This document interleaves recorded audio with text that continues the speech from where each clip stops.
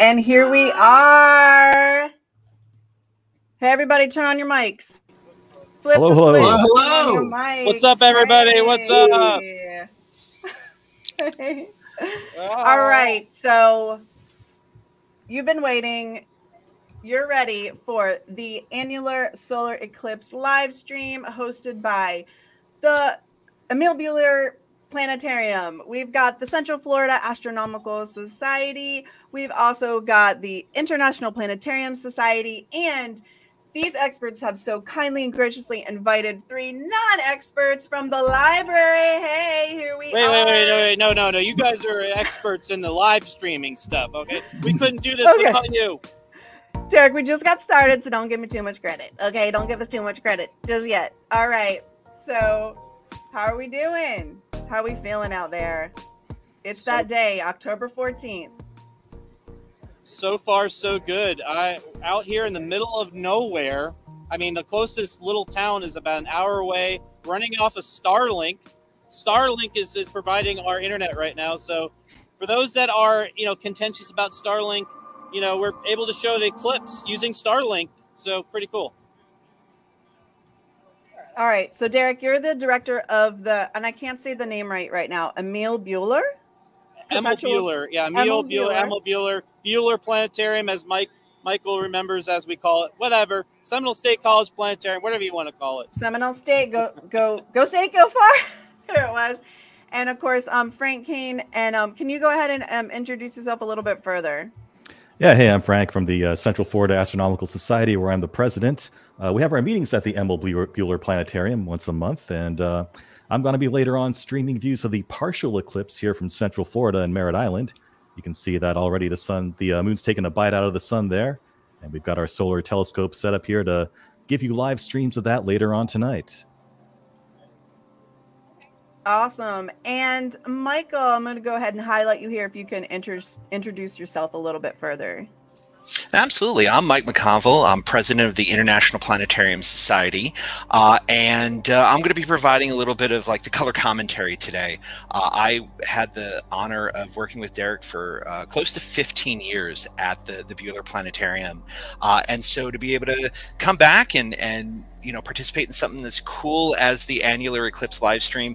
I'm here outside of Philadelphia, and it is raining and completely clouded out. So this is my way of being able to enjoy the eclipse this afternoon. Awesome. And Derek, I know you have someone else there with you that helped get some stuff started earlier. Yep. Yeah, we had to do a bunch of setup. Oh, just in time. It's just in time. We got vids. All right, hopefully everyone's tuned in and enjoying this amazing event. Holy smokes, we are almost there. What, maybe 20 more minutes? 20 more minutes, yes. Yeah, around that time, yeah. Pretty close. Yeah, I'm putting the footage back in here, Derek, because... Yes, we got a little bit of clouds coming through, but you can still see it. You can still see the sun. And it kind of looks like a Let me increase the exposure a little bit. There we go. Oh, that looks amazing. Yeah, we're gonna get increase the exposure. There we go. Yes. So this is kind of actually very close to the maximum to eclipse in Florida. So we're kind of a little bit of preview on that. But the clouds are coming through a little bit. We have a little bit of a light cloud, but not enough to really destroy our view of the eclipse. And so I'll kind of have to adjust the exposure a little bit from time to time. But we can see the moon going right through that little tiny dot just below the moon there. That's a sunspot, a massive magnetic storm on the sun. Some of these sunspots can be as big as planet Earth. So we're gonna that sunspot's gonna eventually be eclipsed by the moon very soon. And in less than 30 minutes, we're going to have what we call annularity, where the moon will completely block the sun except for one small little sliver of the sun around the edges, creating that ring effect.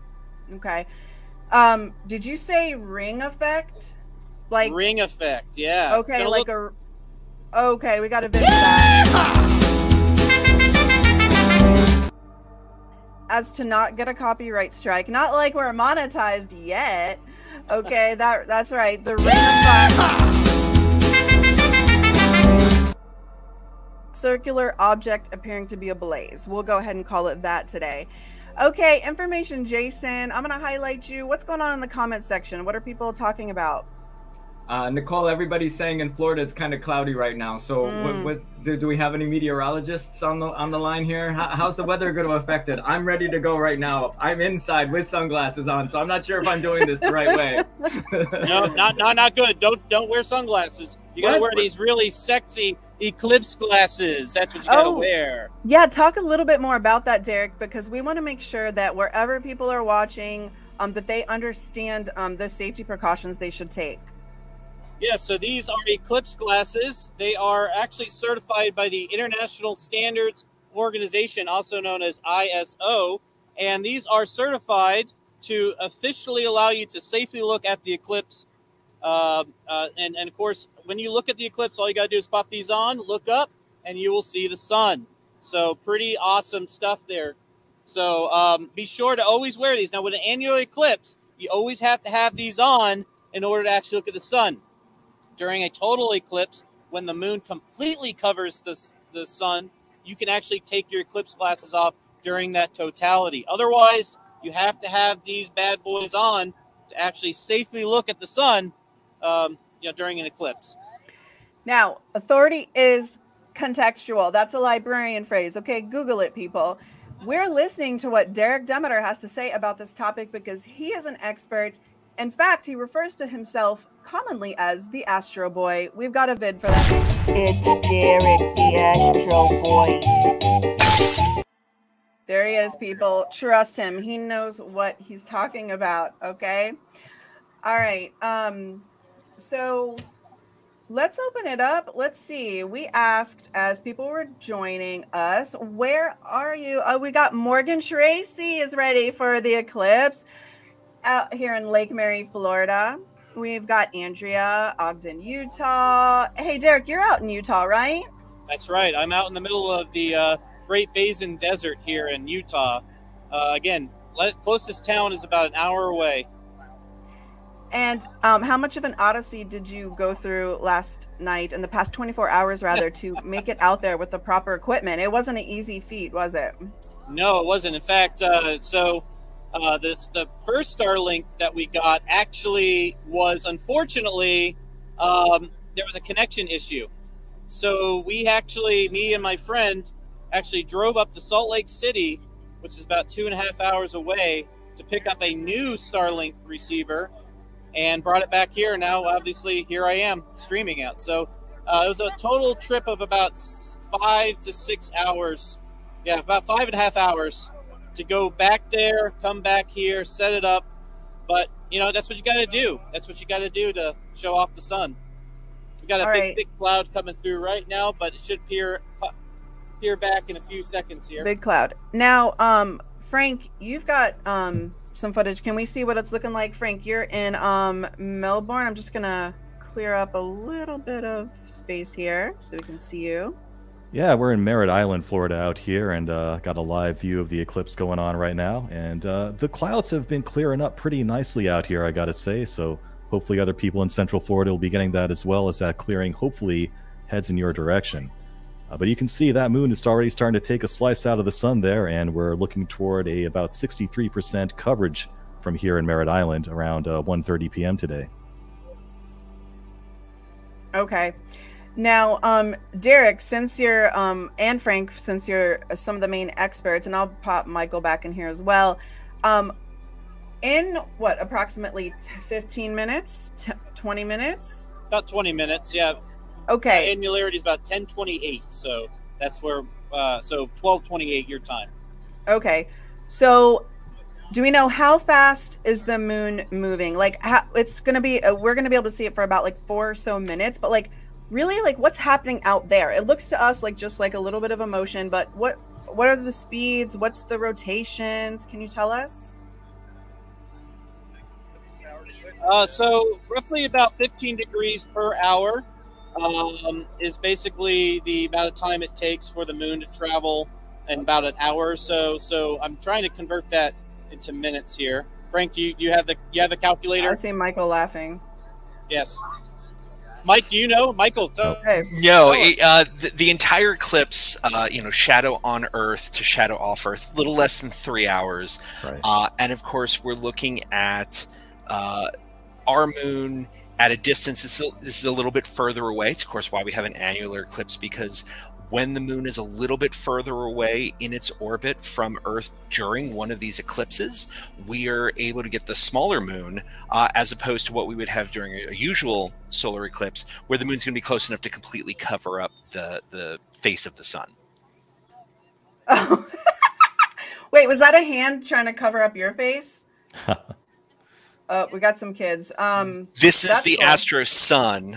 You can see there's Uncle Derek. I have a video for Astro Boy, but not Astro Sun. Okay, well, is this? Tell your dad thanks for showing us the facts. Show me the facts.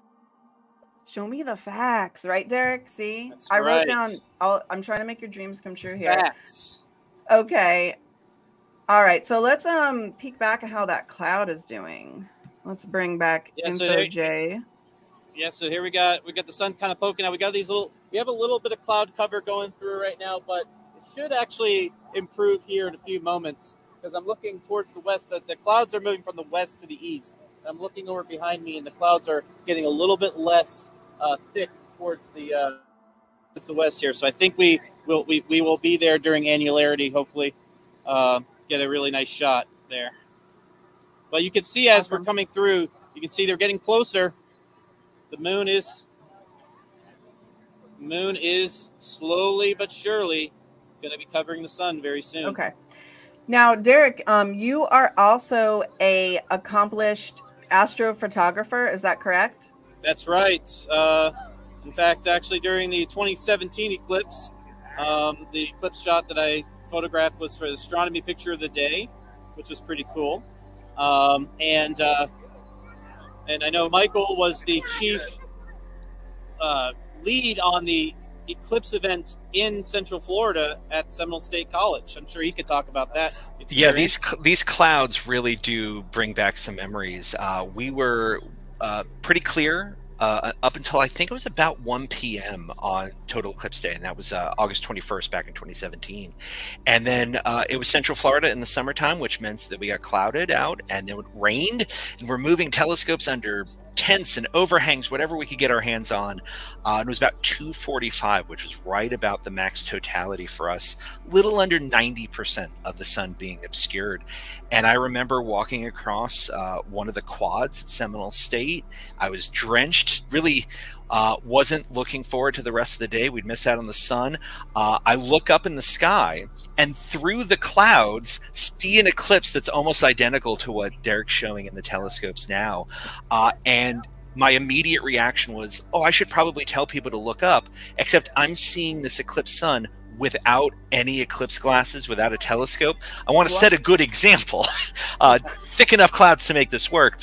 Everybody, you know, we're screaming it out. It's across the speakers. Put on your glasses and look up. everybody looks up, and there was about 2,000 or 3,000 people left over from our peak of security. Had us between 13 and 15,000 people on campus that day. Seminole State? At Seminole State. Our president at the time, Dr. McGee, loves to tell the story about how to get from the main road, 1792, next to the college, to her parking spot took her an hour on the first day of class. And everybody looked up at once, and there was just this collective "oh" across like half of campus. Really like one of the coolest moments I've ever been a part of. And then it cleared up for the rest of the day, and we were able to see the eclipse. And so it wasn't a total one. You know, Derek did some great work out there in Wyoming, but really a seminal moment in the history of Seminole State College. Well said. Well said. Really, Awesome. you know, excited to be part of it, and you know, not to get too far ahead of ourselves. Yes, we have an eclipse next year in 24 that's going to be visible across the U.S.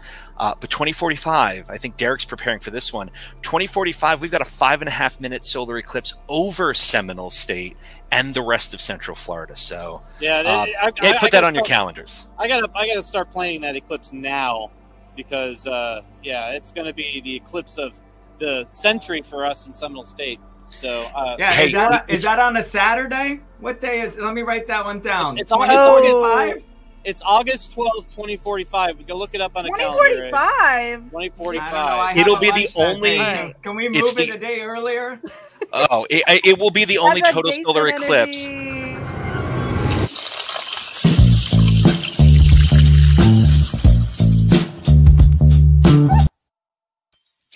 Who popped up in there in Jason energy? Did you see that?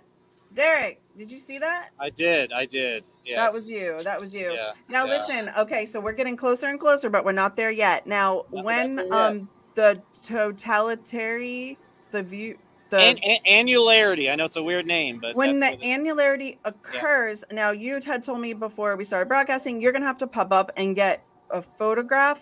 No, actually, I'm able to control it. I was able to control it using this computer here. So I'm using actually EOS utility, which allows me to do some capturing the photos at the same time, which means I don't have to cover 1,000, different tasks at once. No, because footage is very important. Footage. Academics, and we love rock and roll music. Ross, can you check to see if there's a band called Annularity? There has to be, right? There has to be.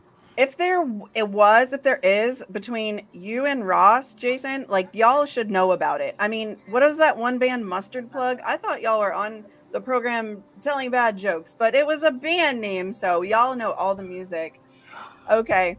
Oh, Frank's got his view up. Once again, Frank Kane from the Central Florida Astronomical Society is in Merritt Island, Florida, and he's got live footage. Yes, footage.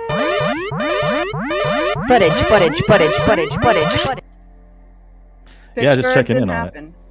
Okay. I got many pictures, absolutely. Yeah, and by the way, folks, if you're out there, if you have any trees that are casting shadows on the pavement, take a look down instead of up, because those leaves can act as little tiny pinhole cameras, and you might see little tiny shadows that look like what you're seeing on my screen on the ground right now. So it's a fun little thing to do. Awesome. Is anybody watching from outside? Derek's the only one outside. We're all inside, and I have glasses on, and I'm told to go outside. Now, I do have a hat. I want to let you all know it's like 45 degrees outside, so definitely not Florida. Woo! Yeah. Woo! Yeah, that's chilly. I had to drive through a snowstorm a couple days ago, All right, let's take a peek. You didn't tell me about that. It just keeps getting worse, Derek. 6-hour extra drive to get a core. Snowstorm. It was wild. I mean, to Michael, you that's every day, in Pennsylvania, right? Now. Derek, where do you get the glasses from? Publix? You're the only one who has those glasses. I don't know. I'm sure Frank has some glasses. Where are the places people should get glasses? Derek, look at those sexy glasses that Frank has. You got to look good while you're looking at the eclipse. Yeah, look absolutely. at those. I can't see a dang thing right now, though. That's what I'm saying. I can see perfectly. If you're fine not with seeing these anything, though, that's a good sign. Yeah. And then you great told us sign. to look down on the ground for the eclipse. I'm so confused. You Well, can take the that's glasses because off for that. Yeah. It's like an aperture, like the tree leaves create. It's almost like a pinhole camera, like a effect, Exactly. a pinhole camera effect. Now you can make your own pinhole camera. Definitely Google that for the next solar eclipse, everybody that's watching. But the leaves of the trees acts as that, and so you're not looking directly at the sun, but it kind of acts. It shows you an image of it. Yeah, it's really cool. And if you don't have a tree next to your driveway, just get a colander, like the sort of thing that you use to strain the water out of your spaghetti. That works too. And hold it up to the sun, and you'll get a little tiny pictures of the eclipse all over the ground below you. Here's something going on. I've already noticed a temperature drop in the last 5 minutes. Because we're getting closer. It was a little warm, and now I'm actually kind of shivering. I'm like, I'm a frozen little popsicle here. You know, you can feel a temperature drop, right? Yeah. Temperature is dropping. That's a question I had. He's not warm at all, but. Ross, you got a question? No, that was the question I had. Was does an eclipse have an impact on the temperature and the atmosphere for that short period of time? Yeah, because cool. we're and actually it's much more dramatic during a total solar eclipse, but during annularity you do have a little bit of a temperature drop because basically you have the moon blocking a significant amount of the light from the sun. Yeah, Derek, we're seeing that with your video as well, that there is a marked difference in how the light has looked on your face over the last 20 minutes or so, and how that's going to continue as we move toward annularity. And again, like as we've said, even that tiny sliver of sun, even the ring that we have during annularity, there's so much light coming from the sun that even having 90% or 95% of the surface blocked means that there's still enough light to hurt our eyes. It's less light and we can see those changes, but again, it's if you've got your eclipse glasses, you've got a properly filtered telescope, or you've got appropriate solar binoculars, that's where you're going to be wanting to use for the entirety of the eclipse. And Derek, you'll be happy to know the 2017 eclipse glasses, the first one that came out of the box, is still sitting on the shelf, one of my bookshelves in my office. Nice. See it every single day. It's great to be able to relive that. And yeah, holding out hope for next year that we'll have a wonderful total solar eclipse here across North America. And that will be a total solar eclipse. Today, it's the annular solar eclipse. And when is the next time that there will be another annular solar eclipse? How many years from now? Is that the 2045 one? Or that's another total No, one? that's going to be a total eclipse. Somebody take that. Yeah. I got to look that up, actually. Does anybody know? Hopefully it's on a Monday. Monday would work for me. Can we pencil that one in? We're not trying to do a gotcha moment, but my understanding is that this is pretty special. Like, this is not something, like, once again, that we can see every day. Like, Jason wants to move it up a day, or can I, it doesn't work with my calendar. No, we can't do that. It's a very unique solar event. Very particular circumstances are coming together.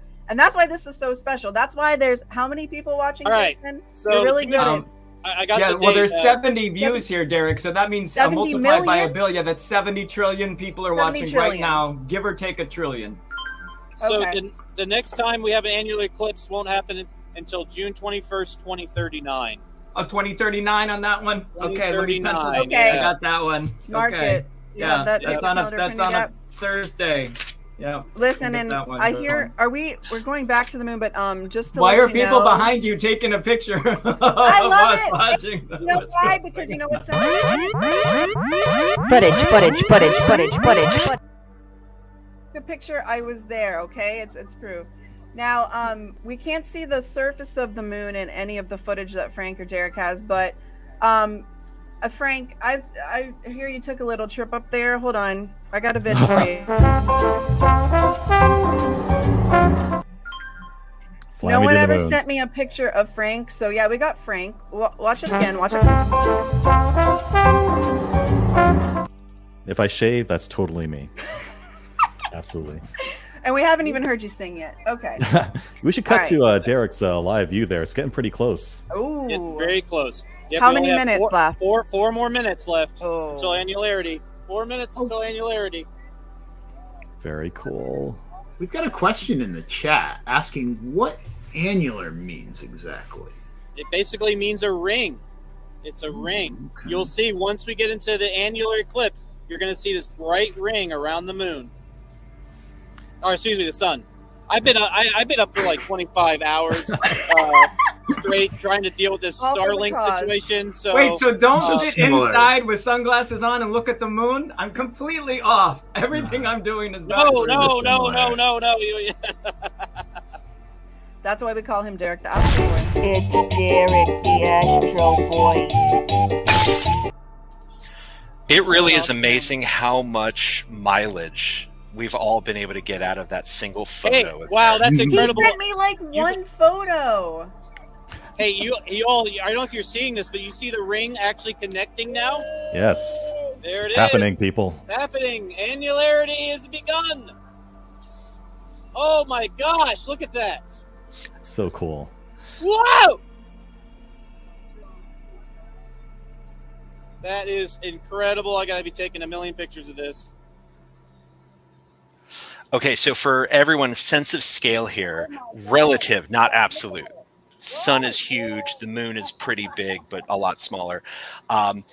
Both the sun and the moon, on average, are about half a degree wide in the sky. So if you hold out your fist at arm's length, put up your pinky finger, your pinky's a degree across. It'll cover 2 of these. So the sun's about half a degree, and our moon is about 0.45 degrees, and that tiny little difference, and the fact that we have a lunar orbit that is eccentric, it changes its distance depending on where it is in its orbit.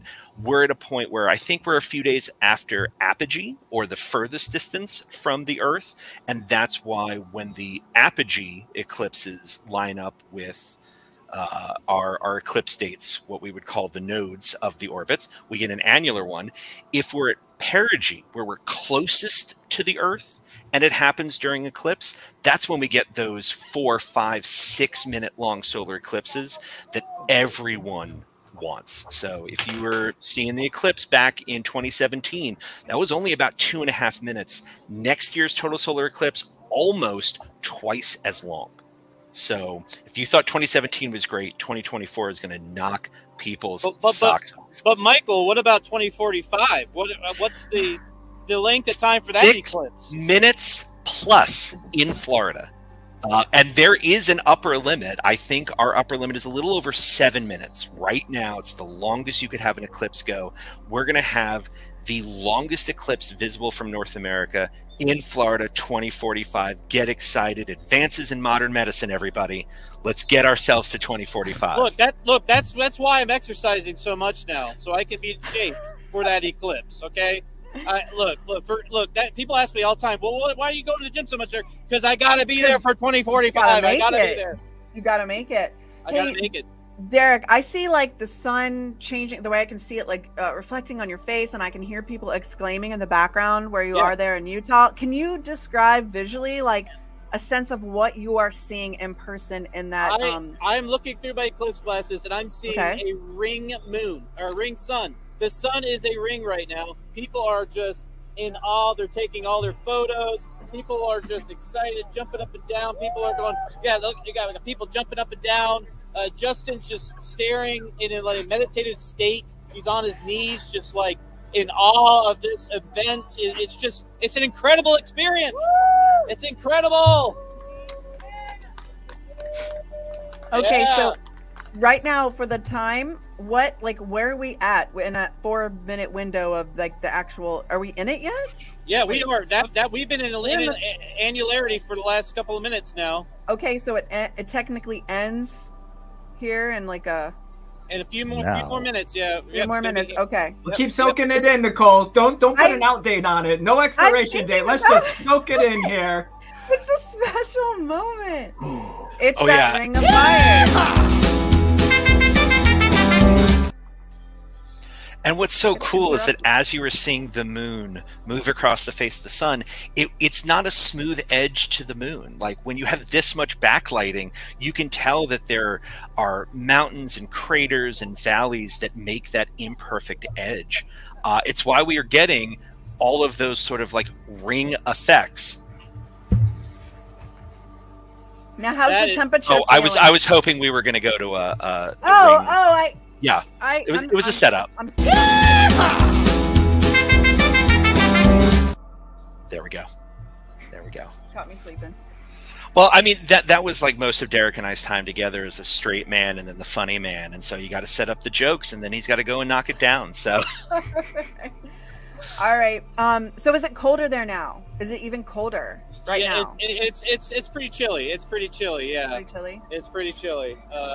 Wow, that is absolutely incredible to see this almost crescent sun right now. It's hard to describe. And the videos, doesn't do it justice. If you get a chance, try to get out to a place to see an eclipse for yourself. Try to get out there during the 2024 eclipse on April 8th.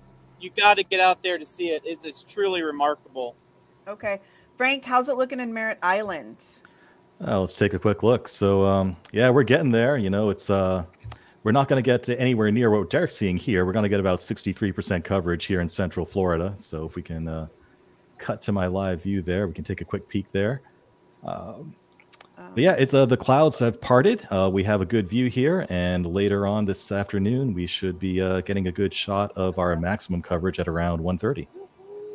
Hey, we got Justin here. Justin. What do you think about the eclipse? Whoa. Justin? Everyone talks about... Wait, hold on a second. I think we got to... Just in time. It's just in time. Everyone talks about the total solar eclipses and how incredible they are. We've been so lucky to see a phenomenal lunar eclipse in Florida, and then the total solar eclipse in 2017. But I would put this right up there with it. Yes. It chills. It's surreal. It's not. It just doesn't even seem real. It doesn't seem real. I don't know if you got the rest. He's just so excited. He's so excited. He just kind of went off, But I think you all got the gist of what he said there. Nicole, do we have a special camera hooked up inside Derek's retina or inside the glasses that he has? Can we see what you're seeing, Derek? We can only hear you at this point. I wish we did. We're going to have to wait till next. If we can drive out to Arkansas in 2024 in April, I'm inspired now. I want to see it in the flesh. After seeing Derek excited, Justin excited. There's nothing great. So I want to tell you, so a lot of the people that are here right now we're actually doing a event right after this live stream where we're going to be digging in a special mine called the Cyril Canyon Mine for red beryl. And a lot of the people here right now are actually going on that tour. Actually, we got the mine owner here, Jeremy Fuller. Hey, how you guys doing? If you want to say something real quick, you want to come on this side. There we go. Talk a little about your location here. Why? So we do public tours at our mines. We mine for red beryl and topaz. It's thegemtours.com. We'd love to have you out sometime in this beautiful West Desert. It's an amazing experience today with this eclipse. It's life-changing, really. It's a beautiful event. Excellent. Thank you, Jeremy.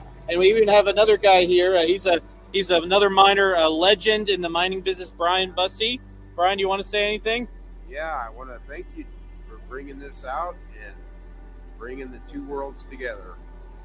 Rocks and planets in outer space and beautiful minerals and crystals from the world we live in. Thank you, Derek.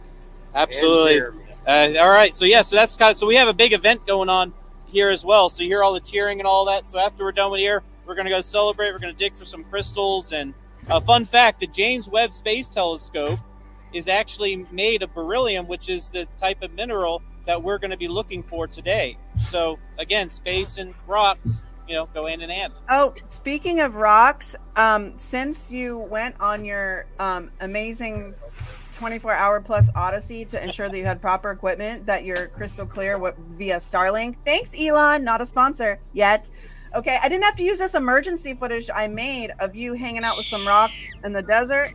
You know, I thought if we couldn't get Derek on video, we'd have to bring him in somehow. See, did you collect some rocks such as these that we see in this very convincing video that I made? Somewhat, yeah. There's a little bit of quartz in there and stuff like that. Yeah, definitely have boxes and boxes of rocks that are going to be shipped out from this trip, so. And we'll be hearing more about that, I'm sure, with a video or some other programming, because, yeah, you've got so many things going on besides, okay, let's go back to your footage. I see some clouds, but we still... Okay, so explain to us what's happening now. So basically, the moon has just traveled across the disk of the sun, and it's now going to slowly exit off the sun. So in another hour or so for me, we're pretty much going to be done with our eclipse. However, as the moon's shadow travels across the United States, Frank Kane will have his maximum view of the eclipse. So so stick around, because later on we're going to be able to see what Frank sees as his maximum view of the eclipse in Florida. Okay. All right. So I'm going to go back to the comments here. Space rocks. Space rocks. Space rocks. And space rocks. It's a statement, and it's space rocks. See, I'm glad you get it, Nicole. I'm glad you get it. You know, I of course I get it. I mean, we're brother. Me and Jason, I don't know if anyone knows, we're brother and sister. We're actually twins, fraternal, obviously, and we're both the evil ones. So we think on the same plane. Like we read each other's minds, right? All right. Maylin says that's cool. Definitely going to the next one. Yep. All right. Road trip, 15-seater van. Book it now. We got the Seminole State bus. We got the Seminole State bus that Are you handling that, Derek? Well, I was asked. I mean, you know, I don't know. I got to learn how to drive one of those things, and you know, save me a spot. Save me a spot. Michael, do you trust me? Do you trust me, my friend? You've seen me drive. You've seen me drive. I no comment. No comment. I know. Look how he rides. Frank's knowing chuckle, I think, says it all. Oh, I missed that. Yeah, look at the way Derek slides across Saturn's rings on a skateboard. That's why he's Astro Boy. He's up there. You know, he's down here right now, but he spends a lot of time up there. By the way, we were out here last night before I had the whole Starlink situation. We are in some of the darkest skies in the United States here. The sky was unbelievable. We saw the Milky Way, thousands of stars, plenty of meteors, shooting stars.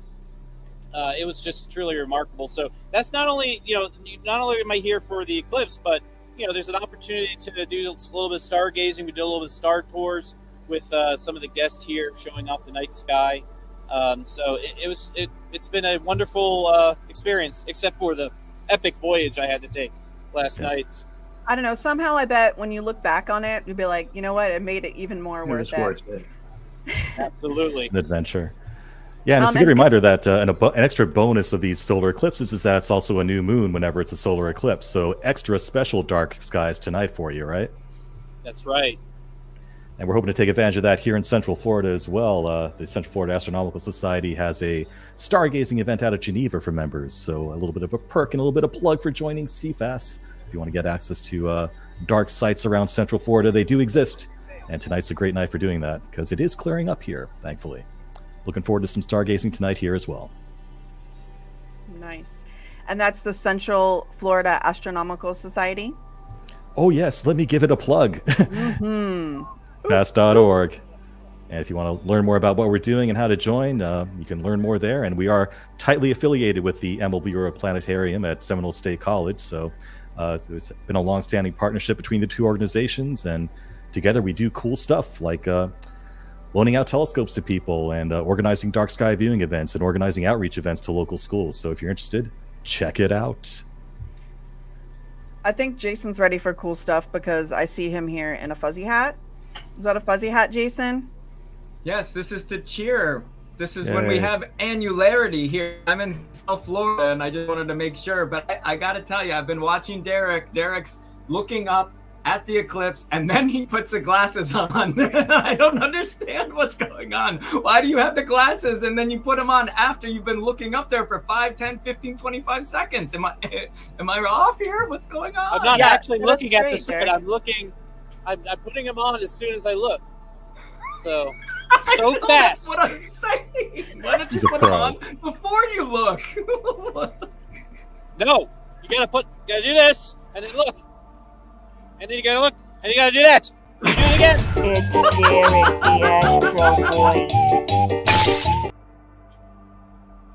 Yeah. Wait, one more. Gotta do this, and then look. Ah! And you do it again. It's Derek the Astro Boy. I gotta be honest. We specialize in this, and I think you do too. It's a little bit cringe. I'm not saying it's a problem. Cringe. I'm not saying it's a problem, but I'm just putting it out there. All right, so it's 12:39. So the moon it's on its way back to the other side. How fast is it going? Isn't it like 7,000 miles per hour that like it's passing by the sun? It's pretty fast. Okay. That's all you gotta know. It's pretty fast. We don't need to worry about numbers. Facts and figures. Okay, yeah, I was getting hung up on the facts and figures. That's all you need to know. It's pretty fast, you know. All right, and we're looking over. Oh, Frank, I was just popping up your view because as you can see, we've got like a crescent out where Derek is, right? Oh yeah, that's cool. And then semi-crescent. I don't know what do we want to call that? A really fat crescent. I'm not sure if there's a technical term for that. We can make one up right now if you want. Okay. But right now it's clouds. It's kind of like a Pac-Man almost. And Frank, I believe the kids today call that a thick crescent. Oh yes, it's spelled with 2 C's, right? 3 C's in a row. 3 C's now. Gosh. The 2 at the end and then the 1 at crescent. Yeah. Those clouds came through. Okay, pop it back over to Utah. Because once again, because the Earth is round. Because the Earth is around. Okay, just putting that back out here on the internet, just reiterating that for everybody everywhere. So you're not seeing the same degree of coverage. I don't know, Frank, are your clouds gone yet? No, wait. Now they are. They're just emerging as we speak. Look at that. Okay. Oh no, there they go again. Oh, okay. It's like one cloud in the whole sky, and it happens to be right there. Oh, there it goes again. Cool. It's really spooky. I know. It's very Halloween-y, isn't it? It's like usually you see this starting to appear. Ooh. Yeah. Normally you see that with the viewers now starting to think of werewolf thoughts, and then every time the clouds go away, they just come right back to a watcher. It's very cool. Yeah, that's Frank, there's something about your feed that I hope we can help out the viewers with. Like looking at Derek's feed, his sun looks a lot different than yours. Yeah, let's go there. And wondering if you could give us a little insight as to why we have these different views of the sun with the telescopes. That's right. So I believe Derek has what we call a white light filter on top of the end of his telescope, right? So even though people like to think that the sun is yellow or orange, in fact, it radiates white light. This is what it really looks like to the eye. So unless it's sunset, when it's refracting light and all that, yes, it can get red then. But during the day when you wouldn't be looking at it in the first place, it's not orange. The only reason it looks orange in my view here is because I'm using a specialized telescope called a hydrogen alpha telescope. And it looks like this. So there's sort of a special filter at the end that only lets through one wavelength of light, and that's associated with hydrogen, ionized hydrogen that's being emitted by the sun. And because that wavelength is toward the red end of the spectrum, it ends up looking red in the live view there. But also because it's a narrow wavelength that lets us see more details on the sun as well. So while Derek's getting good view of that disk of the sun, by narrowing things down to this one little wavelength, we can see more detail on the surface of the sun, the individual sunspots, the individual flares, and the individual cells that are on the sun's surface. And later on, when we focus more on the Florida stream here, I'll zoom in and show you some of the flares and prominences that we can see on the edge of the sun through this telescope as well. So cool stuff. Just to reiterate, you're looking, like right now we are looking at the sun. Like we're not actually looking at the sun, but we're looking at the sun. Like we're looking at Derek's footage, we're looking at Frank's footage. That's the sun. That is the sun. That's right. That is the sun. We are looking at the sun safely. And just to make sure Jason doesn't understand, I'm going to put the glasses on first, and then I'm going to look up. And then I'm going to look down, and I'm going to look Okay, so just to be clear, we don't have to put on a breaking news press release. That is the sun. Right? Are we all in agreement? That's the sun. That's okay, because we kind of had a breaker there. There was like, a little breaking isn't news it flash, also? so we are looking at the sun. I just didn't even was like, what? I'm looking at the sun? I don't know. It's just still amazing to me. And it's a really amazing to me, and I'm sure to most people. The sun is in the exact perfect spot. Not 1 millimeter to the left or the right that it could be and life be possible. It is exactly, precisely where it needs to be. It's amazing. The bigger coincidence is where the moon is, right? I mean, like, it just happens to be at this point in time exactly where it needs to be to completely obscure the sun, and no more, no less. Like, on average, it's pretty much exactly the apparent size of the sun. And a few 100 million years from now, that's not going to be the case, because the moon is slowly getting further and further from the Earth. So it's not just a coincidence in time, in space; it's also a coincidence in time. So it's pretty freaky when you think about it. So that means that annular eclipses. Frank, when's that day going to be? More realistic. When's that day, Frank? Let me write that day down. 100 million years from now, every eclipse will be annular. Yeah, is that on that's a Wednesday? We can move that to a Thursday if you prefer. Oh, I thought we couldn't do that. Hold on. Hey, I see Library Ross Martin. Oh, where did it go? Did you have your where'd it go? No. Ross, I think you have a screen share with the path of annularity, but it's not. Oh no! Let me try again. Okay. Okay, we'll try to see it again, because we've been talking about that, but that shows the visual of it. No, all right. Technical difficulties. Technical difficulties. It's a live broadcast. We're librarians. Footage. He know how to look into the sun. He puts the sunglasses on like 20 seconds after he looks at the sun, and then he tells me that's the way to do it. But I'm not so sure.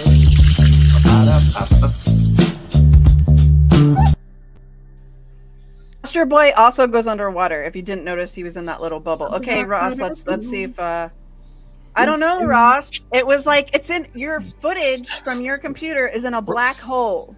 I know. Ross, describe it. Pantomime what the website said. It's the NASA website that is not there. Has the whole path of this eclipse, and I would love to show it to you, but it does not want to be seen. I think the way you described it. Can anybody else come to the rescue? Shortly here, I can tell you, Annularity has entered into Texas. So we've now moved from Utah back at 10:30 your time, Derek. We're now about 15, 20 minutes later. So I think it's Central Texas should be receiving their maximum annularity as we speak. Michael, you're representing IPS, International Planetarium Society. What is the International Planetarium Society? It's interesting you should ask that, Derek. As a member of the International Planetarium Society, we are the world's largest organization representing planetariums, and we have nearly 600 members. We've got representation across the world, and it's the planetariums that often are these very accessible science gateways for people around the world. There are many planetariums around the country here in the U.S. today that are holding eclipse viewing parties. And some of you, I know on the stream, more than likely have been clouded or rained out like we are here in Pennsylvania. But it is an awesome way for us to, support the community and help get audiences aware of these sorts of things. And most people don't have access to telescopes with solar filters or the knowledge to be able to fully understand, contextualize what they're seeing, and planetariums do a great job of that. So a shout out to all of the planetariums who are participating in today's viewing of the annular eclipse, but also A particular shout out to the Emil Buehler Perpetual Trust Planetarium. As Derek has probably buried the lead, he is our executive secretary as well. So to be able to work with him over the next few years, we're about to start the Planetarium Centennial this month. It's been 100 years since the first planetarium projector. And to have these domes that do this kind of outreach, and Derek, you know, thanks to you, out there in the middle of the Utah desert with a Starlink receiver, streaming some live eclipse footage. Yes, thank you, Astro Boy. Good job, Astro Boy. Okay, listen, I think it's time for us to take a break, right? We're going to do a little intermission because coming up at 1:15 EDT or Eastern Time, what does EDT stand for again? Because I kept putting EST on everything. Is that the old way of saying it? Eastern Daylight Time. Eastern Standard Time. Eastern Daylight Time. Then we do have the maximum annularity in Merritt Island. So how about we go on intermission? All right, we'll go visit the concession stand, folks. We'll visit the concession stand. We might have a couple words from our sponsor. So we'll see you back here in a few at 1:15. Okay. Bye. I'm going to go recalibrate the telescope during this time, so I'll be back soon.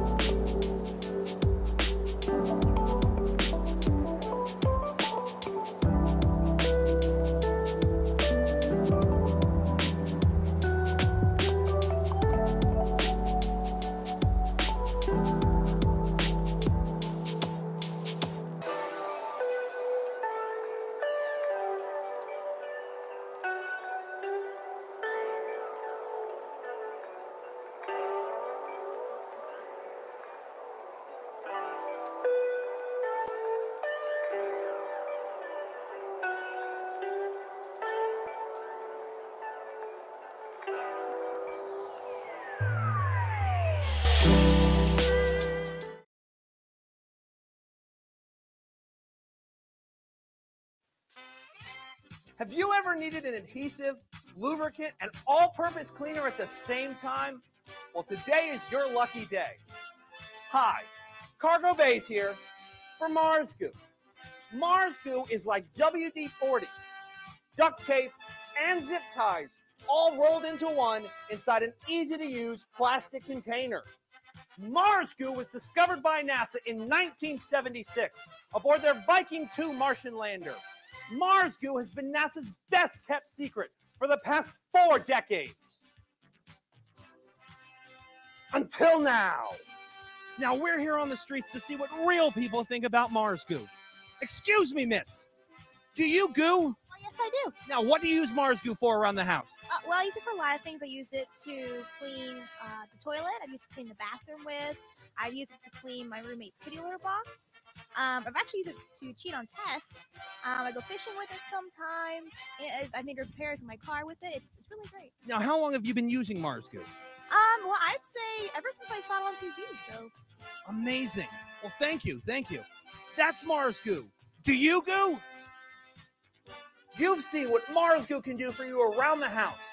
So now you may ask yourself, how much for this revolutionary product?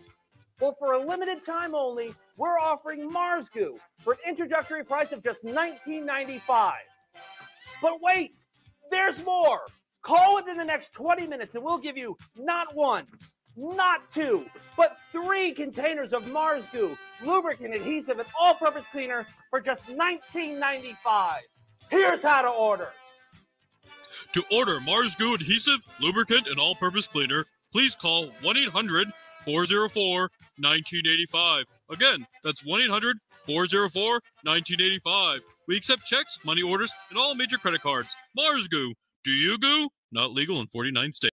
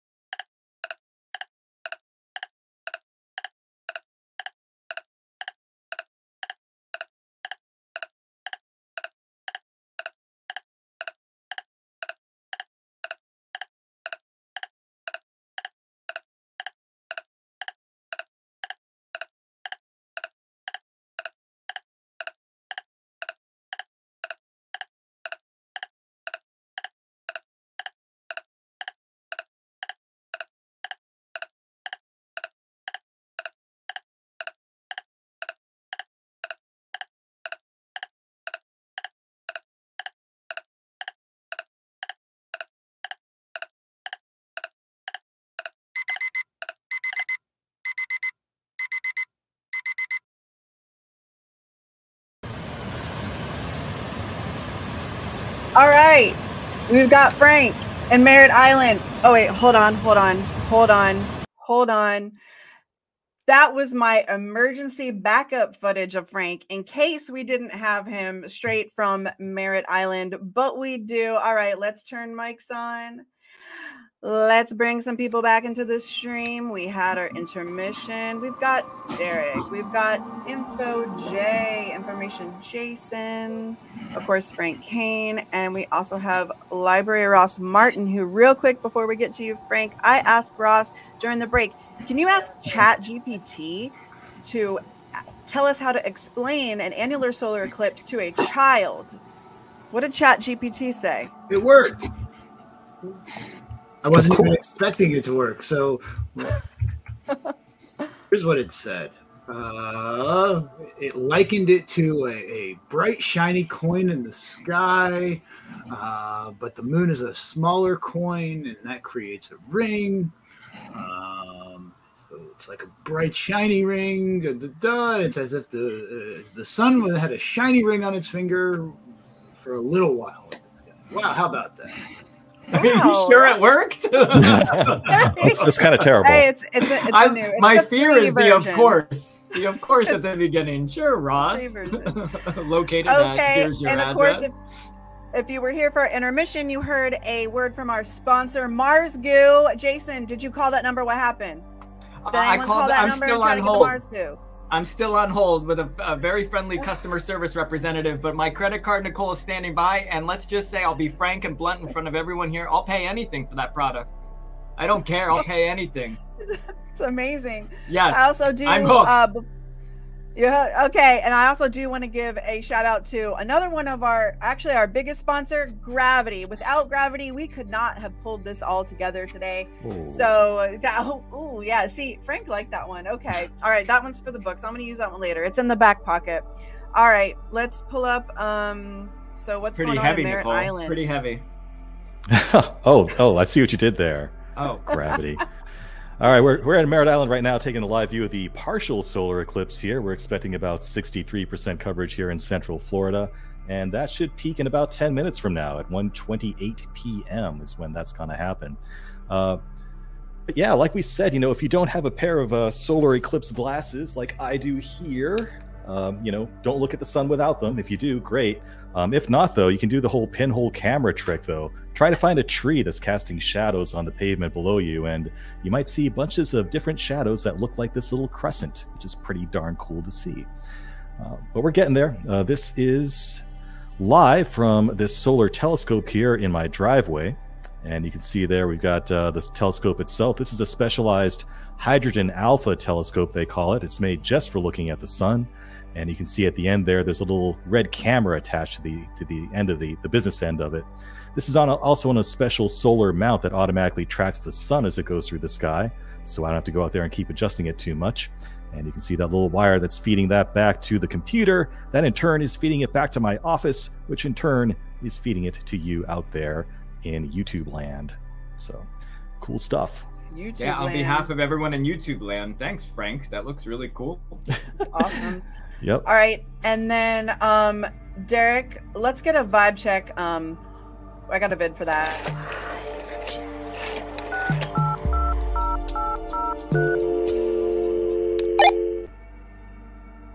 The energy out there, is it down now that y'all have gotten past your premium annularity? Is that what it is? I'm sorry. Yep, the eclipse is almost finished. But we're kind of shutting things down because we're getting ready to do the tour. But honestly, the view that we're going to get is pretty much what Frank's going to be getting at this point. So at this point, really the main showcase is going to be Frank. But we're kind of tearing a few things down, trying to get everybody packed up. So once the live stream is over, we can make our way over to the mine. Did you guys all exchange, did you meet new people and exchange information so you can snap your chats later? I sure did. There's actually a guy that wanted some of my photos, and we've got to meet some really cool people here and all that. So it's been a lot of fun. Awesome. Awesome. All right. Still so cold. how many? Still cold here, though. I mean, still... it's still cold. I'm like shivering out here. So how many minutes are we away from the first beginning of the peak of the annularity in the Merritt Island? Frank, help me out here. You're an expert. Well, we're about 8 minutes away from the maximum coverage here. It's not going to look a whole lot different than what you're seeing here right now, but I did zoom in a little bit here to show you a little bit more detail on the sun itself.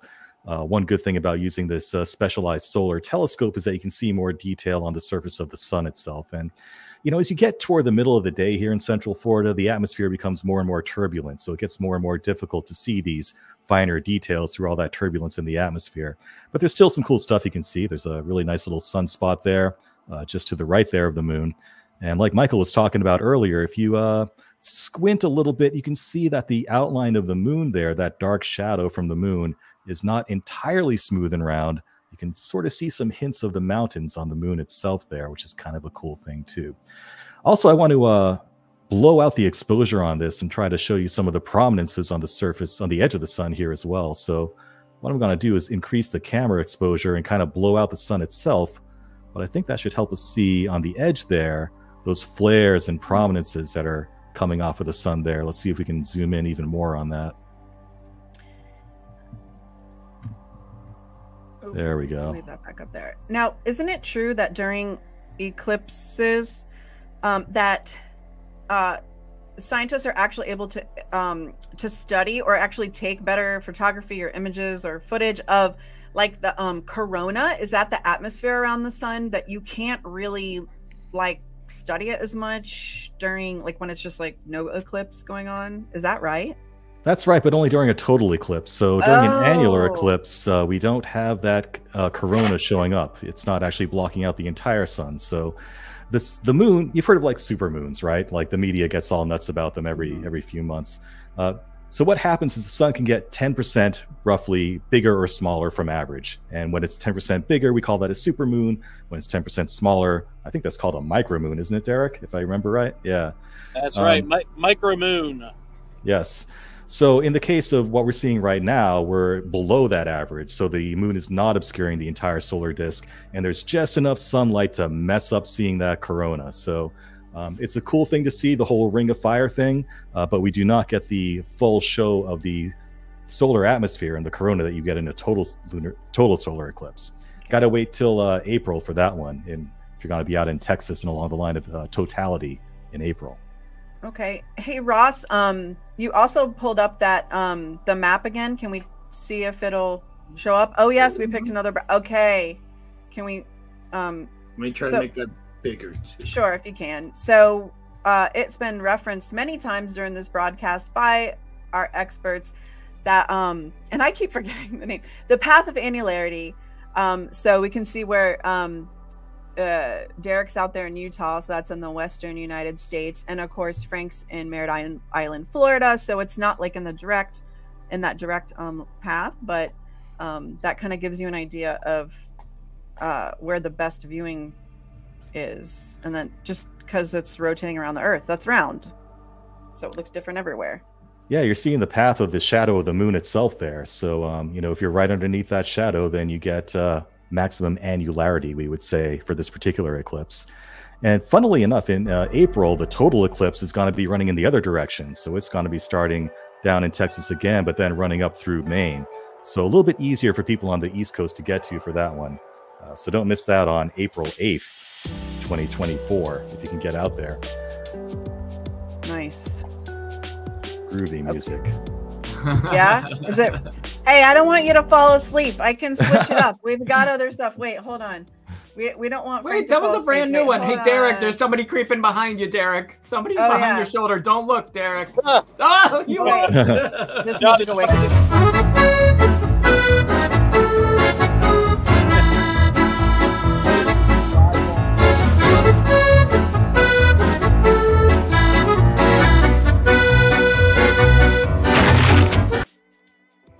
I'll wake you up every time, Frank. Okay. Hello. Are you there? Polka party. Okay. So who's all here? So we got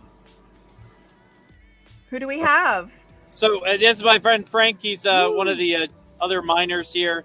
And he's with Frank. I got a video for Frank.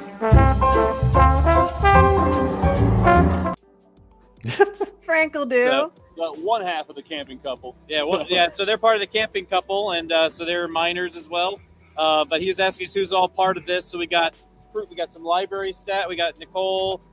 We have Ross. We have Jason from the library. We got Michael, who's my best buddy, and also worked with me at the planetarium for many years. We got Frank Kane, that is the president of the Central Florida Astronomical Society. So we have another Frank. Ah, that's awesome. Another awesome. Frank. You got a good name. Yeah. Absolutely. Best He's one. Astro Frank. You're the Frank. Hard to find. Aeronautically transport me to the lunar surface. Okay, Frank Kane, how much? So, but yeah. So, anyways, there we are. All right. How many minutes away are What we? are y'all talking about? 2 minutes. 2 minutes. We're 2 minutes away from maximum coverage here in Central Florida. And, well, you know, not a whole lot's going to happen special 2 minutes from now. It's just going to look a little bit more covered than it is now. But we're at the peak of what the show's going to be here in Florida, which is still pretty darn cool. I mean, the sun's looking kind of more like a crescent moon right now, which is kind of a reverse of what you normally see. So that's a novel thing. Kind of interesting, though, you know, unlike in Utah, where we really saw a change in the lighting on Derek's face there, it doesn't really look any different outside right now, right? I mean, you would see a lot more reduction in the sun's light from just a cloud passing over it. So if you were outside right now, you probably would have no idea what was going on unless you actually had a pair of eclipse glasses, or you're watching this live stream, or you look at the shadows from the trees on the ground, because they would look pretty weird right now. But, we're getting there. 1 more minute. All right, 1 more minute. Let's see here. Hey, I can do a quick plug. Oh, a quick plug. Plug. Before that, I just want to say, anybody that's watching, if you have questions, keep them handy, because we'll do an official Q&A session shortly here. Absolutely. If you have any questions, throw them in the chat there. And yeah, anyway, where'd that come from? Go away. All right. Yeah, I'm the president of the Central Florida Astronomical Society. So if you are interested in going deeper down the astronomical rabbit hole, head over to cfast.org and join us. It's not a whole lot of money. And you can get benefits like our Lunar Telescope program and dark sky observing nights like we're doing tonight out at Geneva, and outreach events you can be a part of as well. So do check that out. Also, a quick plug to the Emil Buehler Planetarium. They will be having their grand reopening on November 3rd, and we'll be out there in support of that. And after all that blathering, it is 1:28. This is the maximum coverage for Central Florida right now. 63.8% coverage of the sun by the moon that we're seeing here live from Merritt Island. Pretty cool. Let me see if I can zoom in a little bit more there. Also, if you're looking up live through your solar glasses, you might notice that the views kind of flip from what you're seeing in real life. When I go outside, I took a quick peek during the intermission there, and it's actually coming from the right to the left in the real world here. That's just because my camera's rotated kind of a funny direction. So you can see there's sort of a red round camera there stuck into the eyepiece there, and depending on which way you spin it, it'll have a different orientation. But hey, there is no up in space, right? It's all relative. It's Zinger!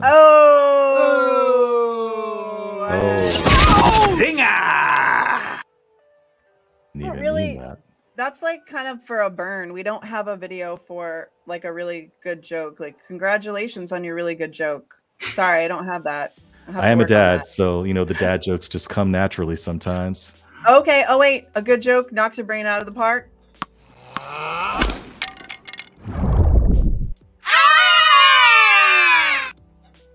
Good Lord. Cheering for a TV joke. There you go. Wow. All right. So what are we looking at now? Are we blowing out the exposure? Are we zooming in? Yeah, I'm going to try to zoom in. Let's take a look at some of those prominences on the edge of the sun there as well. You know, it looked a whole lot crisper earlier this morning when there wasn't as much turbulence, but let's see if we can at least get a hint of what's going on there again. And I'm going to zoom way, way in. If the UI here cooperates, which it isn't. Oh, come on. Who designs this stuff? It's one of those like drop-down boxes where if you leave the scroll bar, terrible things happen. I just missed it. Anyway, let's pretend that it's zoomed in. You can see like along the edges here, right? Like there's a big solar flare there, a big prominence. another one over here on the left. And what's cool about observing the sun is that it changes every day. You know, I was taking some images of the sun about a week ago, and there was a massive one that was actually getting blown out into space. It was almost like a coronal mass ejection kind of a thing. But that's a fun thing. Excuse me, what did you just say? I kept it clean. A coronal mass ejection. I know. I like to say that. Yes. Can you repeat that again? Because I want to be able to pull that out of my back pocket so I can sound like an expert. Coronal mass ejection. Coronal mass ejection. That sounds serious. It can be if it heads your way. You know, I mean, if one of those things heads towards Earth, it can mess up, you know, the electrical grid and satellites and stuff like that. So the sun can be a violent place, as you can see here. I mean, you can see it's kind of roiling with energy there, and you can see all these flares edge on here that's happening, and all these cells of just raw power coming out of this fusion furnace that is the sun. It's, Michael, I saw you shaking your head. Do you have something to add? As Frank's getting all of the prominences there at the edge of the sun tuned up, the sense of scale here is really way off for us. If we go back to Frank's view, those prominences along the edge of the sun, some of them could be as big as the entire Earth, as in you could put the Earth next to one of those. And you know, this is a star that's, you know, well over 850,000 miles in diameter. This is the biggest thing in our solar system. It is 99% essentially of all of the mass that makes up our solar system. And our little Earth, with all of the, you know, close to 8 billion people we have on it, and of course all of the literally dozens of us that are on this live stream right now, everybody's on that tiny dot that can sit next to one of those prominences. And the biggest ones can be Jovian size, that's, you know, 90,000 miles, give or take, or even bigger than that. And so if we get a really favorable prominence during a total solar eclipse, these are big enough for us to be able to see with just our eyes during totality. So really, like, this is scale that we're not used to working with. And just to be that little dot next to one of these huge prominences, like, keeps things in perspective for us, I think. Yeah, that's a big attraction of astronomy to me, just the perspective it gives you, and like a reminder that the universe is a pretty big place. So maybe your little problems here on Earth aren't as important as you think they are, you know? Derek, is it still cold out there? It's cold. Jason, can you hand him your hat, please? Keep him warm. Please, Jason, I need it. All right. Oh, can I get a hug from that? Oh, thank you so much. Reach down and grab the hat out of the box. Thank you. Oh, I feel so warm already. Thank you. Michael, do you know Brad Rush? Because he's asking, who is that good-looking guy in the infomercial? I'm assuming for the Mars Goo. I think I've heard the name before, so it's probably somebody I work with, maybe. We'll see. And you have so many fans, it's hard to keep track. Right? Look, Derek and I have been dealing with that for 20 years. You know, just the number of people who get excited about, you know, little Astro Man or little Astro Boy, was it? It's Derek the Astro Boy. Yeah, you know, Astro Boy and then tall Astro Man next to him. Yeah. Although, Derek, now that I think about it, it's been 15 years since we recorded those videos. It's been a while, so it's been a while. Yes. Yes. So that cargo bays looks a little different than today. Let's just say that. There's another one of me as well that it was like an infomercial that was based off of an old Microsoft Windows ad that I look a lot different too. There's a lot less facial hair, a lot more roundness to my face, which isn't a good thing, you know. So all right, remember, this is where we are right now. We are on the Planetarium's YouTube channel at Seminole Planet on YouTube. So go ahead and search that channel later after this live stream. Go to the videos tab and scroll down, and you'll find a bunch of funny videos from these two guys for sure. So check that out. All right, Frank. You making some new adjustments, Frank? Yeah.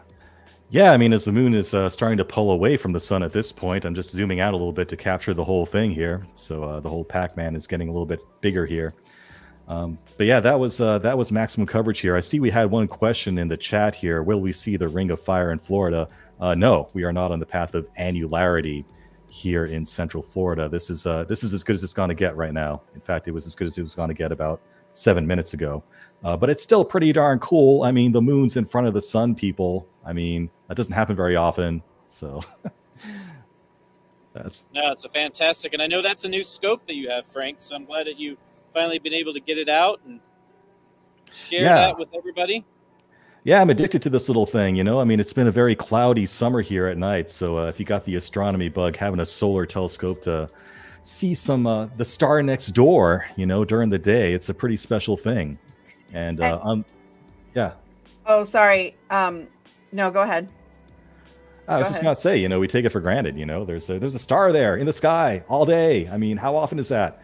And, you know, you can actually see details on here that change every day. So every day it's a different show on the sun. Every day there's new prominences, new flares, new sunspots coming into view. It's just a really awesome thing to observe. And you mentioned the astronomy bug, and I think a lot of people are here today. Jason, yeah, pay attention, Jason. I know we are the interrupters. Already have the astronomy bug, but if you're kind of interested in it, but you may be like, you're like, it's not that. Ross, who's here with us in the stream, has an array of astronomy-based games that so maybe like if you're interested in astronomy but you want another way to, or maybe you're not interested, or maybe you want to convince someone you know to be more interested in astronomy, maybe one of those games could help them get the astronomy bug. What do you say, Ross? Sure, yeah. I mean, I pulled out everything I could find that was space related behind me there, and there are some games out there that are kind of like educational too. There's a game called Learn, and it's facts. You get the facts. Yeah. So okay, it's fun and engaging. And if y'all didn't know, Ross is actually like a board game. Is it board game or table game expert? He knows. He has a wide collection. He runs a board game group. So he's an expert. So he brought out all. He has what? How many games do you own? How many board games? A lot, like a lot. Oh my God, he doesn't even know. Hey Ross, show me the facts. Show me the facts. And you said you didn't have. There's a game called Eclipse, and you don't have it. I don't own that one, no. But Tell there us is. why, It's a very popular game. It's just not my kind of thing. Okay, so yes, there is a board game out there called Eclipse. So check it out. It's probably available on Amazon, or you know, one of those other high-profile retailers. All right. Any other updates, Frank, on our view here? No, we're just seeing the moon slowly pulling away now. So over the next roughly hour and a half, it's going to be getting further and further away from the sun until it finally frees it from its grasp here, at least visually for us. And why do we think that is, Frank? Did the sun do something wrong? Why is the moon slowly pulling away? Is it passive aggressiveness? I mean, what is the... Yeah, I think it's just getting bored with it. Yeah. Okay. I mean, let's just be frank. If that's what it is, the moon's. Hey, let him be frank. Off. Let him be frank. Let you be frank. We'll let you be frank. Okay. And Jason, I think you might be anthropomorphizing a rock. The moon. Yes. Okay. Assigning a man or a person, a human qualities to something that is not human. Anthropomorphizing. I'm not going to make a banner for it because I don't know how to spell it. Okay.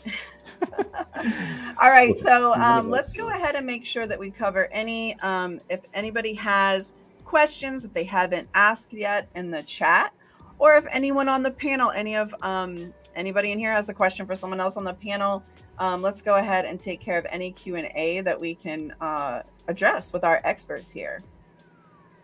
Okay. Well, I've got a question for Derek. Yes. And this may be shameless self-promotion for next year, but what are your plans for the April 2024 total solar eclipse? So I'm going to be over in Arkansas, and we're going to be doing another live stream. So hopefully this was a great opportunity. Hope all of you like this and would like us to do it again.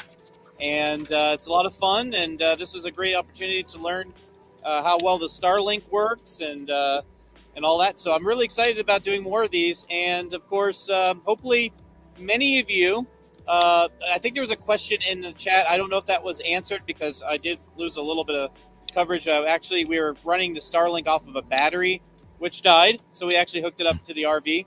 And hence why we're not sharing the telescope view anymore, because we had to swap it out.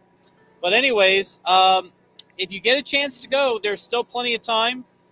You could either I recommend people, if you're close by, to drive.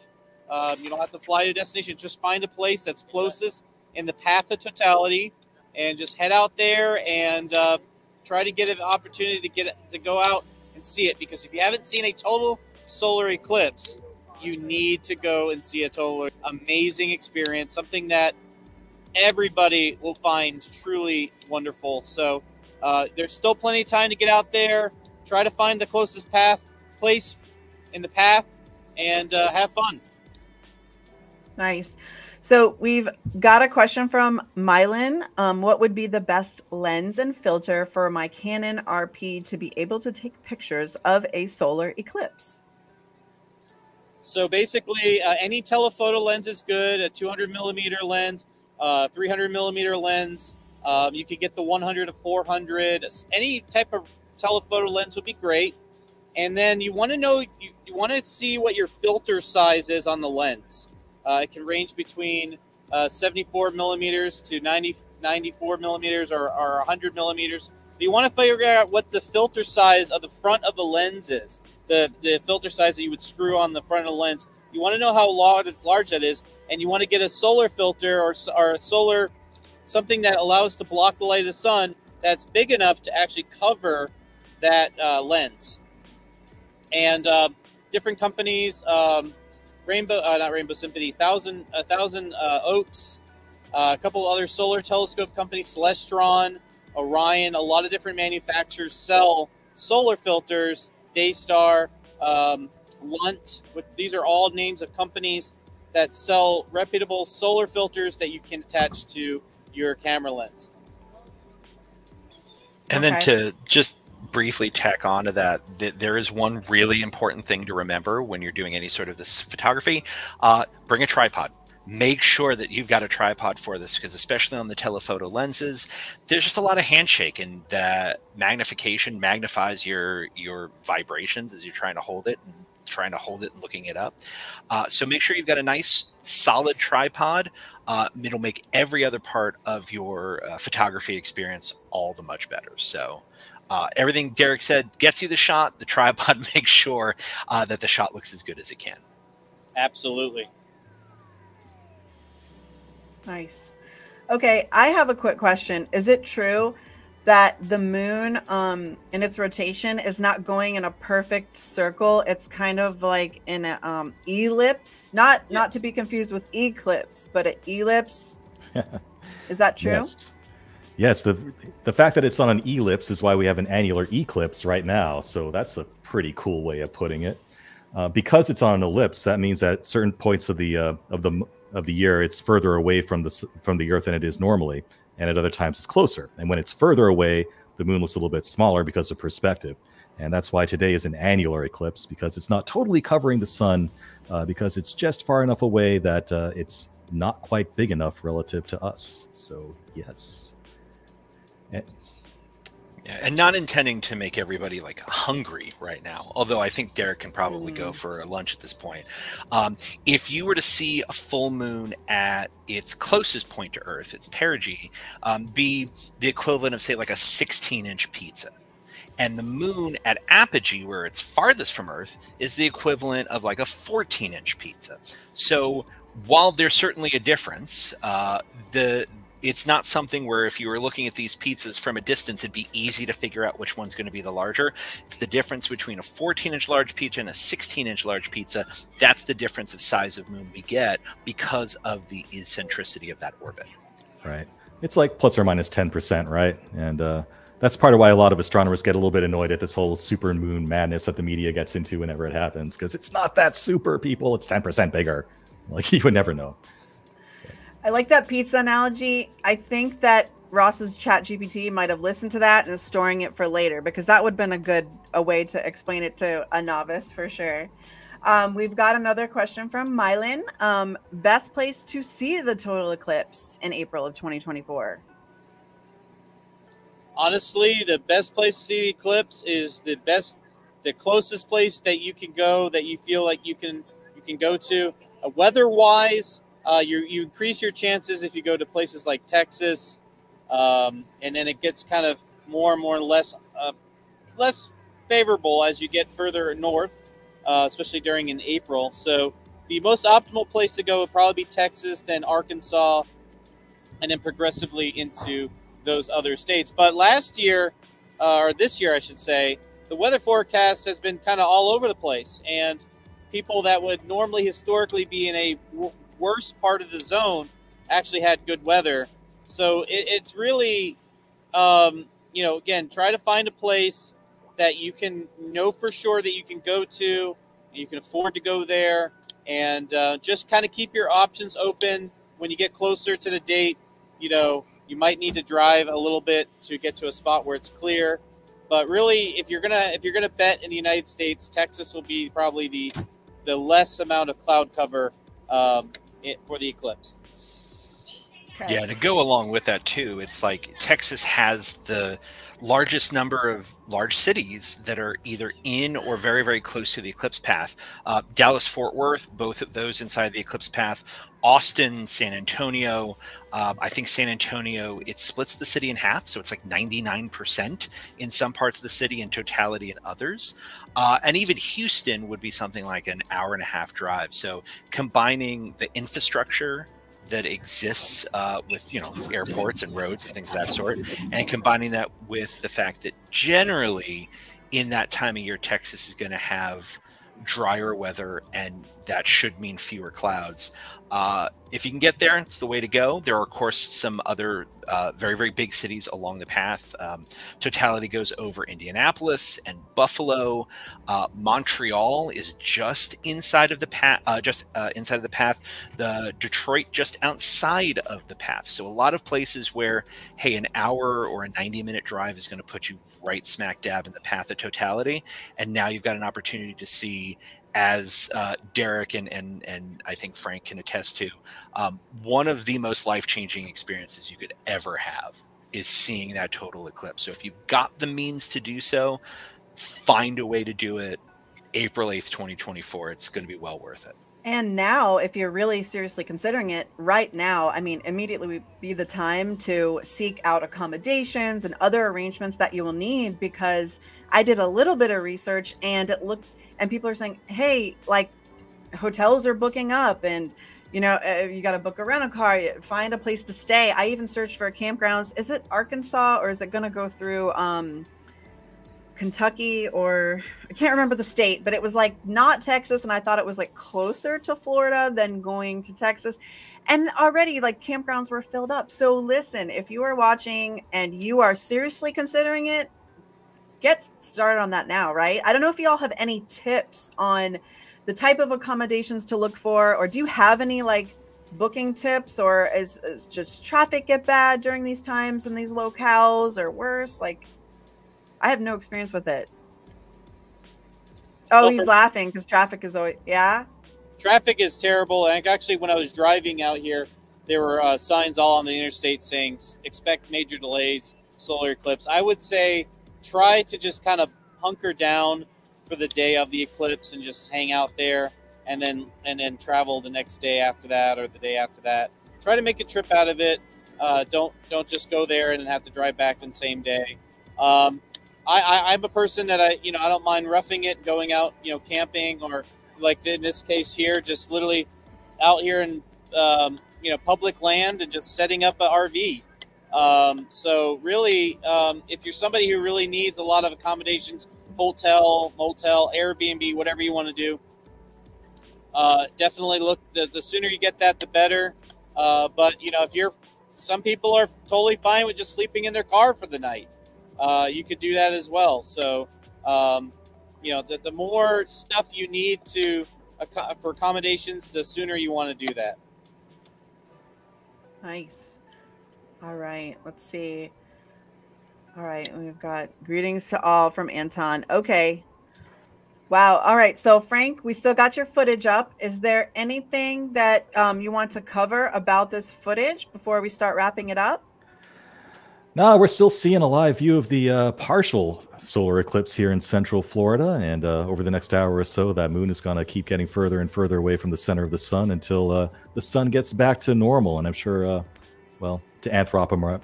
How do you even say that word? Anthropomorphize the sun? Yeah, that's a very librarian word. Anthropomorphize. Anthropomorphize. Yes, it's looking forward to getting its regular self back. Annularity.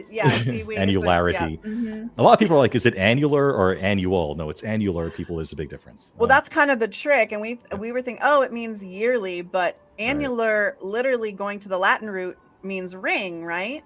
That's right. Yep. Ring. Yep. As in ring of fire. Excuse me. Oh, ring of burning fusion. Hey, Michael, can we even call it fire? Like, it's technically not fire, I don't think. Like, that would imply. I mean, you are technically correct. As we all know, that is the best kind of correct. Yeah, the sun is a massive incandescent gas. And of course, we're basically looking at plasma. We've taken gas, we've superheated it. This is an object that is predominantly hydrogen. And of course, we're fusing that hydrogen. Not we, of course. The sun is fusing hydrogen in its core, and what we get is energy and helium, and that is the engine that's driven our star for about 4.5 billion years, and will continue to do so for probably another 5 billion. And then, you know, we're going to get a really good eclipse in about 5 billion years, where the sun expands into a red giant and then completely incinerates the Earth. Jason, get your calendar out. The final eclipse. Michael said 5 billion years. And it's probably, Jason, will probably Sunday, be on a there's Wednesday. Wednesday about 3 p.m. Yeah.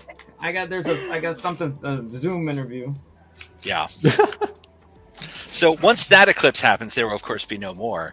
But yeah, we get this, you know, it's again to something that Frank said earlier about, you know, one of the reasons why people like astronomy so much, why we get into this, why Derek and I have been running planetariums for our entire adult lives, is that there is all of these amazing stories to tell about the universe.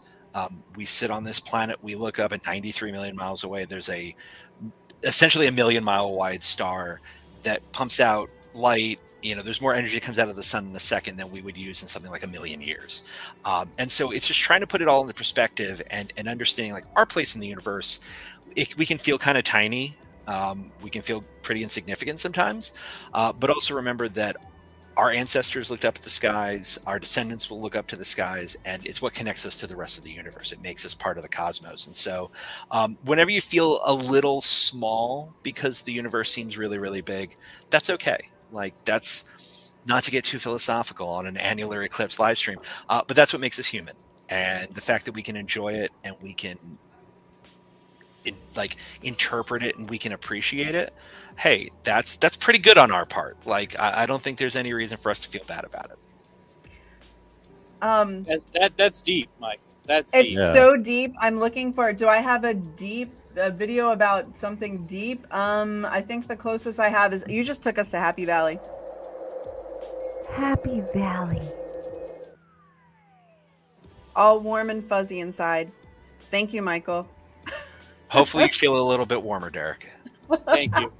Actually, the sun is finally warming up. Justin doesn't have his jacket on anymore, and you know, all that. So I can hear people driving away. They're like, "It's done. Bye." It's done. Yeah.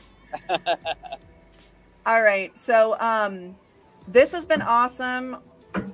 Thank you, everyone that's been watching, everyone that's been commenting. Once again, you have a bunch of people here from Seminole State College. Got to shout out Seminole State College and Central Florida. Go State, go far. Thank you to Derek for inviting us quirky library people to hang out today for this awesome annular solar eclipse. Thank you to Frank Kane from the Central Florida Astronomical Society, and also Michael McConville, president of the International Planetarium Society, and Justin, wherever he went. And the moon, Nicole, and the sun and the moon. It played a vital part in today's broadcast. We can't. We wouldn't be able to do what we did without the sun and the moon. So talk about planning. Talk about planning. Oh, Derek, you didn't. No, quit looking. No. And sorry to everyone who was looking for the annual ellipse. That was on a different program. That was a different channel. The annual ellipse, a completely different vodcast stream. Yeah, we didn't mean our to waste your time. condolences. Sorry to anybody who watched this thinking it was that. We're very sorry. All right. So just wait for it because we will be back. We've got April what? 2024? What day of April? Oh, we had it on the screen. April 8th, 2024. Okay. Like, share, subscribe, get ready for April 2024. Thank you for tuning in. Thank you for watching. We'll see you not too far from now. Bye, everybody. Bye.